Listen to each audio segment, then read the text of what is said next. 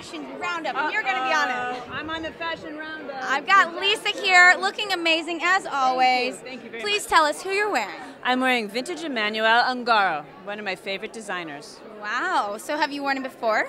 Obviously, you probably have. No, I have not. This was the first one that well, that's naff to say, but no, this is the first piece I've ever owned of his. And I didn't feel shoppy this year, so I did pull it out of my closet. But I felt like if not now, when?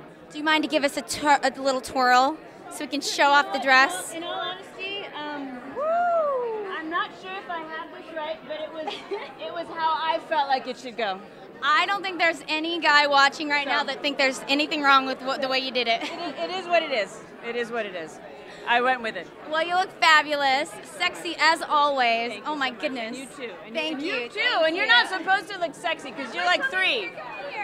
This is my little Cassie. Here you go. Hi. I'm really hoping that at some point you do something rotten on the show and I get to be all mother and like yell in your face. That would be so much fun. That'd be great. We should totally do that. We should write that Let's ourselves. us write it and hand it in. That would be perfect. I think it's a great idea. You look wonderful. Thank Amazing. you. I Like a love your little dress. Audrey Hepburn. Good. Thank you.